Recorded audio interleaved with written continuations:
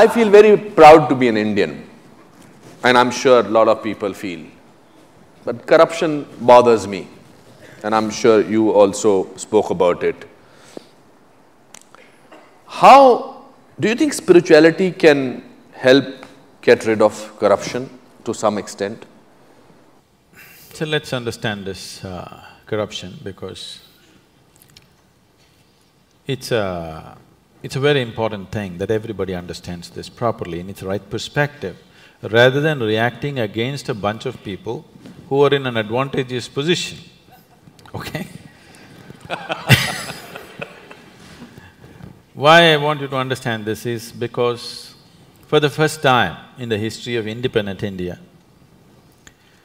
these 64 years, that means 2 generations of people, they have at least 50 to 60% of them have had such a bad deal.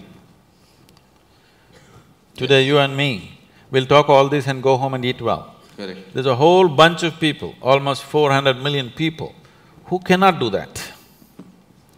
So, if we handle the next 5 to 10 years right, we can change that. It's a tremendous possibility which is on our threshold. There's an economic possibility sitting on the threshold. If we conduct this right, we can change their lives. Those people who have not eaten properly, those children who are malnourished, which have the highest level of malnourishment, those who are not educated, those who don't have opportunities, those who are in that horrible social and economic pit, their lives can change in the next 5 to 10 years if we conduct our act right. Every Indian should understand this. It is not just about economy means stock market. It is about hungry people who will have food on their plate. Economy does not mean stock market, economy does not mean foreign cars coming into India, economy does not mean you wear better clothes or this and that. Improving economy means there will be no hungry children in the country, which is something all of us should do something about.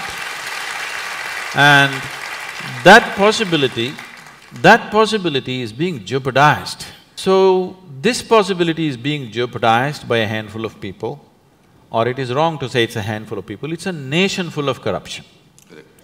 Because how many people in Mumbai streets, if there is no policeman, will stop at the red light? I think only 10% will stop.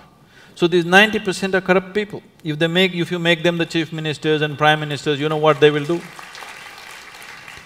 So instead of just calling it by one bad word called corruption, we need to understand, we as a society are trying to move from a feudalistic way of managing our lives to a democratic way.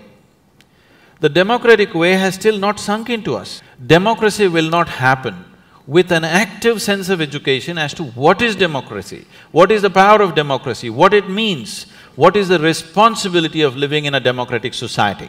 This has not been done. We just took democracy from the British and we think if they just put their vote and get their fingers dirty once in 5 years, everything is settled.